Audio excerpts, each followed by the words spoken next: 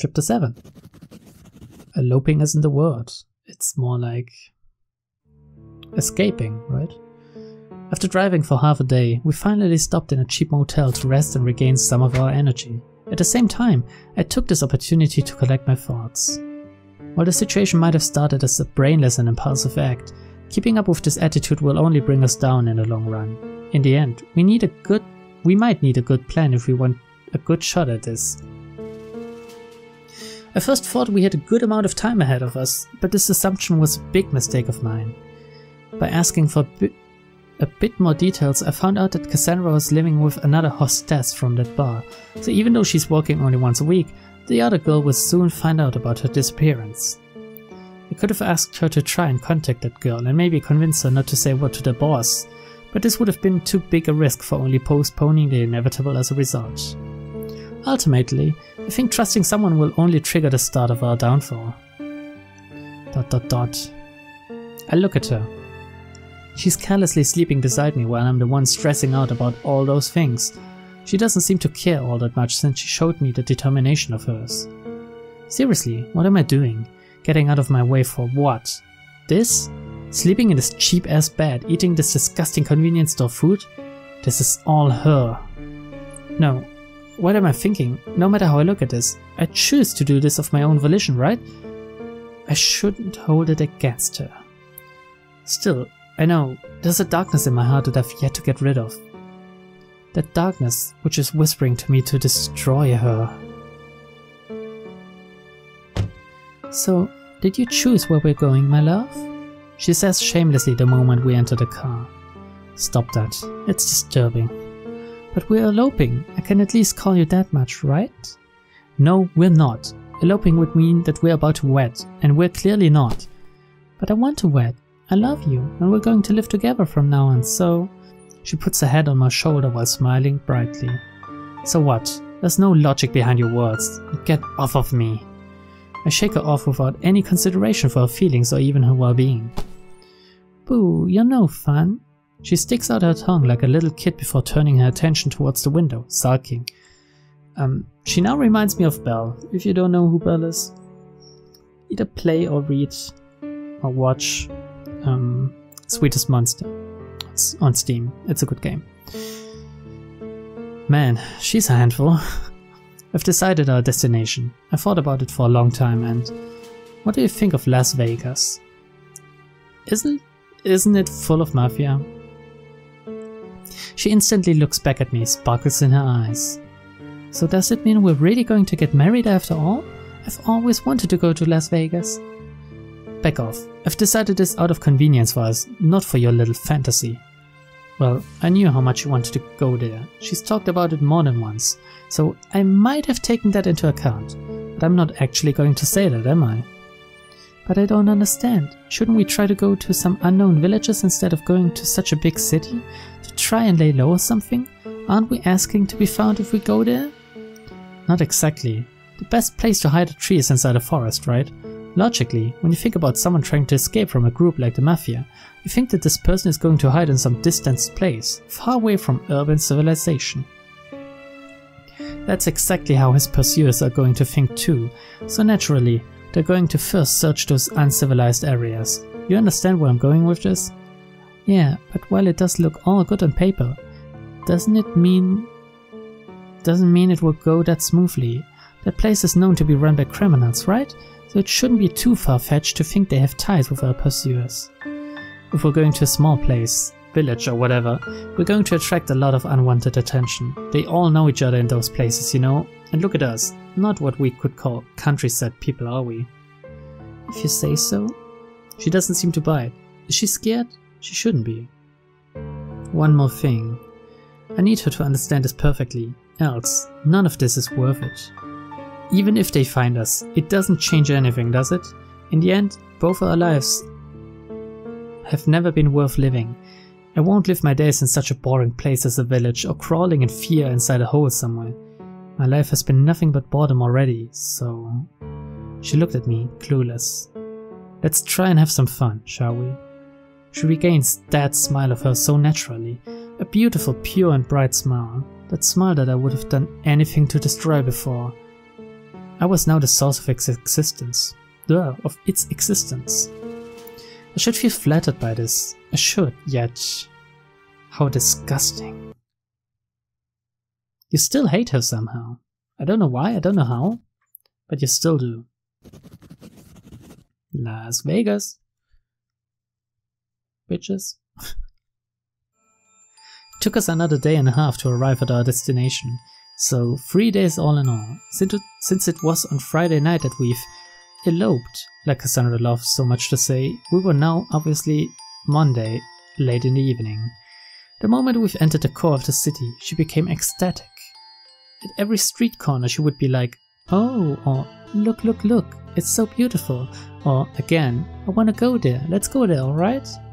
And every time, I would just keep my eyes on the road, half listening to her. And when I feel like she's pestering me too much, I would simply say something like, "We need to find a place to crash first. Be patient, alright?" She was so excited about trivia things that I started wondering what kind of life she has led up until then. She was a prostitute, right? Why do I feel so much like I'm with a kid somehow? Was it really a good thing to bring her with me? To bring her to such a place? One thing we didn't have to worry about though was our budget. I had lots of economy from my old part-time job as well as my current one. Well, current might not be the case anymore, but whatever. Since I left my life up until then pretty much modestly, or more like pathetically, I had more than enough for the both of us for quite a respectable amount of time.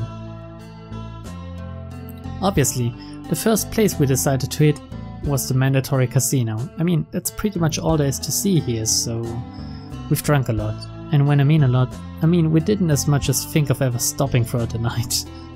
She looked at everything with eyes full of curiosity. The old people on their slot machines would be very intriguing to her. She could gaze at them for 30 minutes without end. And when I asked her if she wanted to try, she looked at me with a smile and said, "They look so pathetic, it's almost pitiful. But when you think about it, aren't we the same? We pass our lives routinely doing the same emotionless movements, forgetting even about the meaning behind it. I wonder, if there's a God, wouldn't he look at us with the same pity?" That's kinda deep. I walked close to her, put my hand on her head and looked at her silently. I wanted to somehow comfort her, but no word came to mind. That's when she continued. "As long as we're together, let's not do this, alright? I want this to be special. Us. You don't need to force yourself. You don't need to love me. But at least make sure we never forget, alright? Never forget the reason we're here right now." Alright. Never. I promise. I took her by the hand and led her throughout this maze of bright and colorful machines. But was it a good thing to ascertain her wish? I mean, not forgetting the reason why we're here would mean we would be always fearing to be found, always running, or maybe that's what she wanted. She would also look at me with great interest when playing blackjack. She didn't know the rules, but the moment I explained it to her, she would try and help me sometimes, and she was smart. Oh, for that she was. I almost forgot how she was at the top of our school once. To think that she has become so innocent. Or maybe she always has been, but the way I imagined her at the time, I thought she was a strong-willed woman that could do anything if she put her mind to it. But I couldn't have been more wrong. She was fragile, delicate and pure. Any man would have been better for her. Any man. Yet, she was unlucky enough to choose me out of all of them. Yeah. The moment we started to become really wasted was the moment everything started to slowly crumble. I had to go to the washroom because of the alcohol, obviously, and the instant I got out of it, I saw her speaking with another man. Well, okay, she wasn't speaking to him more than he was trying to hit on her, but whatever, her eyes were different than when she's with me. She had a stern expression, cold as ice. It was obvious she was trying to get rid of him, but he seemed persistent. I came up to them and asked her if she knew him. I don't. He was actually about to leave, right? Oh, so he's your boyfriend? Sorry man, it's such a beautiful woman you have there. I couldn't pass by her without at least trying. He looked at me with that expression, as if what he did was the most natural thing in the world. What did he ask of you? I asked her plainly. Nothing. Answer me. I shouted, not minding the people around us. Obviously most of them did turn around by my sudden outburst. She didn't want to answer, but knowing me, she finally looked down and said, "He asked me how much it was for the night." "You just treated her as a prostitute?" "Oh, he's still there, okay." And I'm asking him now. "I'm sorry," he repeated back again. "But as I said, she's a very attractive girl, so leave," I said emotionlessly, and without waiting, I repeated the order again. I said leave. He replied to me, Okay, no need to be so cold, jeez, you're meant to be together, you two." "I wasn't talking to you. Cass, leave. Wait for me outside while I deal with this bitch." Fuck me. Oh god, it's all going wrong. Is this like natural born killers or something now? What did you just say? The man became visibly agitated the moment he understood my words. No, Tim, come with me. I don't want to be alone. I don't care how he treated me. Just come, alright? Let's stay together." I took a stance, no longer minding her presence next to me. She started hugging me from behind, probably by fear of me jumping on the guy. "What are you doing? Stop, you idiot." But before I could finish my sentence, I was hit in the face by the man in front of me. What a bitch! He probably took her action as an opportunity to hit me by surprise. I almost lost my balance, but was somehow able to keep my ground. If I stumbled right now, I would fall on her. A second hit came, and I had no other choice but to take it yet again. I fell on her knee. At that moment, she finally understood what was happening as she decided to protect me up from instead. "Leave him alone. Don't you see he's not in any position to fight?" The guy did stop by her words, but he did say something along the line of, "Next time know with whom you are dealing with, punk," before leaving as though he just conquered the world. I stayed close to the ground for some time while she kept on hugging me. I sensed rage welling up inside of me, and the only thing she thought to say was, I'm sorry, baby. I'm so sorry." Her useless apologies only fueled my anger. I got up from the ground without looking at her and started walking towards the nearest bar, right? This is one of the common mistakes in this game, I think. I wanted to be alone. I knew what would happen if she kept on following me, but sure enough, there was nowhere for her to go. I drank a couple of shots on my own. She was sitting next to me, but I ignored her. She didn't ask for a drink herself, nor did she start a conversation, but she kept on looking at me. I was the center of the whole world.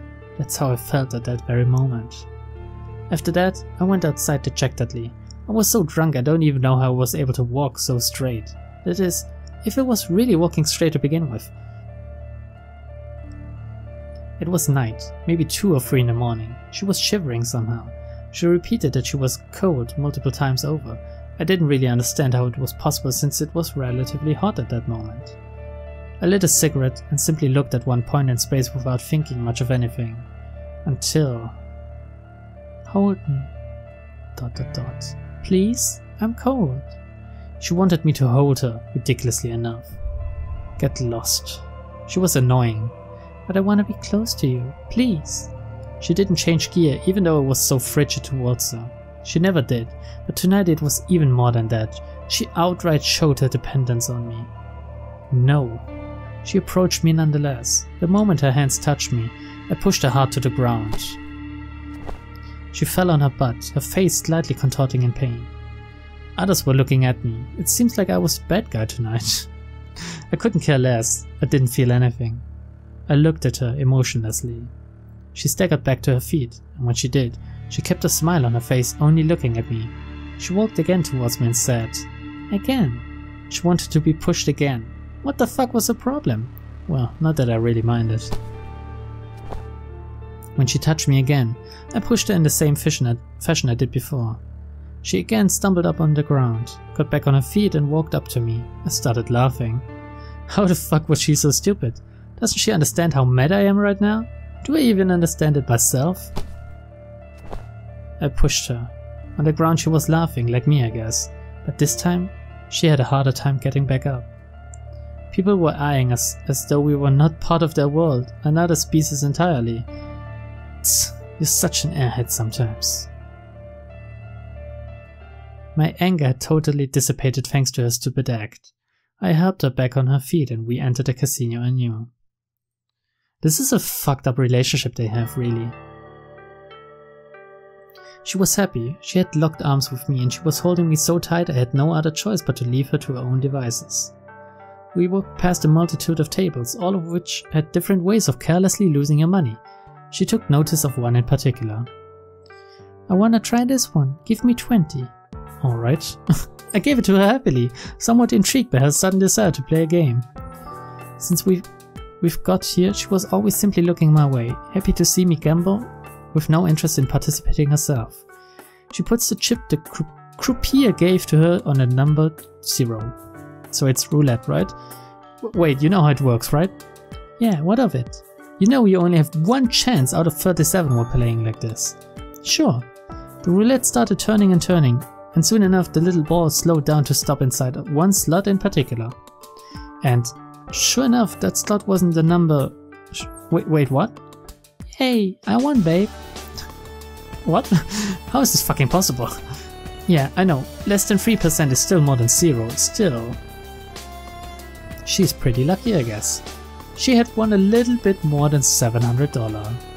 She wanted to give it to me, but I didn't accept it. Even if she didn't necessarily work for it, it feels as though she used a lot of her unused luck to win it. She bought us 2 bottles of wine and we finished the night at our hotel. Okay, it's getting saucy again. She was on top of me. She looked at me with those passionate eyes of hers. She had a letter opener in her hands. It was lying around on the bedside table, I think. The moment she noticed it, she took it hastily as though she just had a great idea. She then said, I want to write my name on your body with this. Can I? I said, sure. Carelessly, without ever breaking eyes contact with her, I looked at her every movement with great interest. She applied pressure on my stomach with the edge of the thing, but it didn't do much good. Her name was there alright, but it would probably disappear in less than 5 minutes. She was too soft. Still, she was satisfied with the result. I wasn't. She looked at my stomach, I skipped this word, okay? Contemplatively. Fuck me.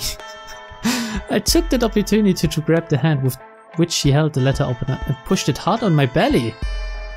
What are you? This is how you do it. If you want to appropriate me, do it properly.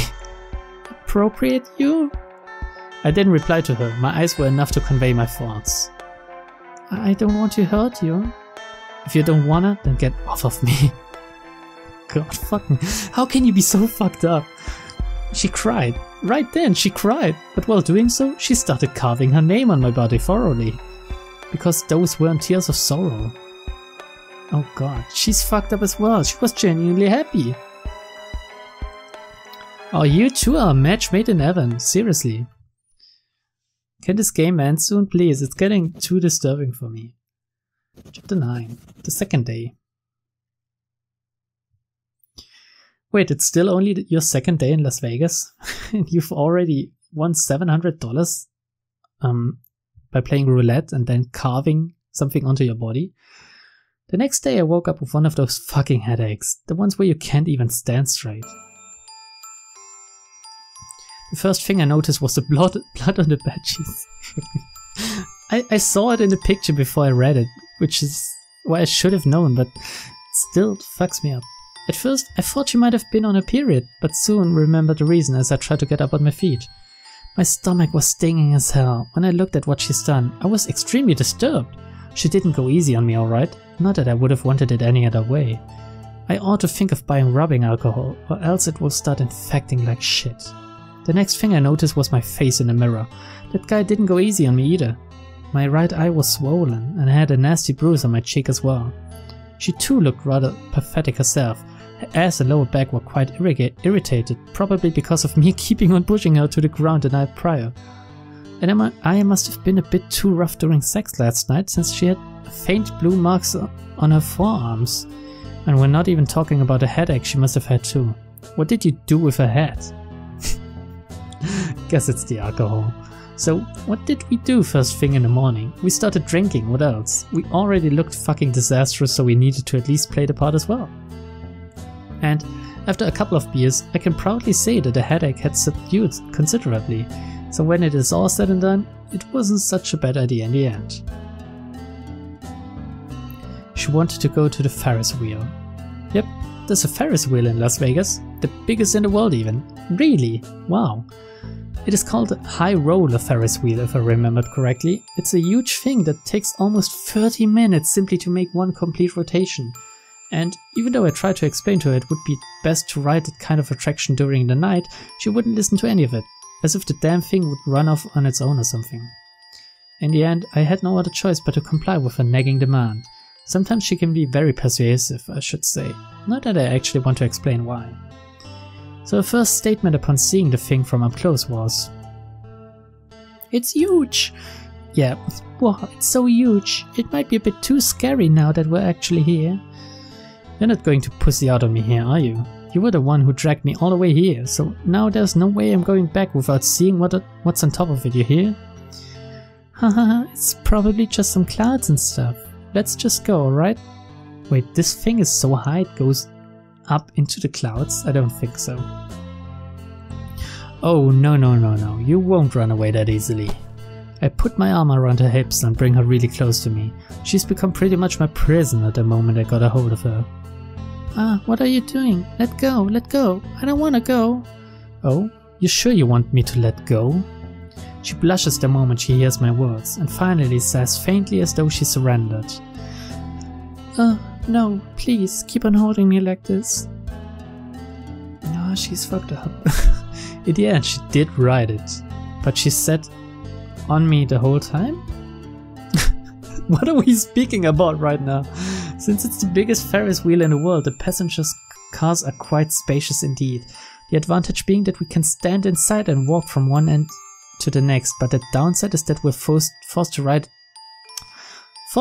it with strangers, and that in and of itself is a deal breaker for me. The idea of even riding it was scaring the shit out of her earlier, but now she's completely engrossed in the view, pointing towards things we've seen on our way over here or making comments on things she thought was bigger and whatnots. I wondered if she was even scared to begin with. Maybe it was all just an act to be able to sit on me the whole ride. On his lap, I guess, right? They're not doing anything else in there. Not with strangers in there as well. What a sly woman. Still, she earned it the moment I boarded. Suddenly, she broke her easygoingness and took a tone she doesn't usually take. Tim, answer me seriously, alright? I'm always serious. Yeah. You're the kind of guy that is always serious. What was up with her? I didn't like the way she was bringing things along. She removed her glasses and looked me in the eye. Do you regret coming all the way over here with me? What are you saying, idiot? I was the one who brought you here with me. Who brought you with me. That's better. There's no way I would regret any of it. Yeah, but that's because it still hasn't been a week since we ran away. In no time, I'm sure you will change your mind, and when that time comes, you'll hold it against me. Since when do you care what I think of you? She averts her eyes from mine and gazes at the ground instead. She doesn't ignore my senseless words like she normally does. I might have really hurt her this time around. I guess I always had poor tact. As long as I have your name on my stomach, I won't forget the reason we've done this. And if I forget nonetheless, you'll be the one reminding me. Alright? If only I could. She takes my face in her hands. She traces every turn and corners of it before kissing me dearly. You're so gentle. You're the most gentle man I have ever known. And I've noticed his kindness since the first moment I laid my eyes upon you. Really? What is she saying? She must be blind, or else I'm the only man she ever looked at. No, I'm a vile and disgusting man. Anyone will sooner or later hate me, even her. I should be the one saying this to her, that she's gentle, that she's perfect, yet I say none of those things. I know the moment I open my mouth, I'll destroy this moment that seems so perfect.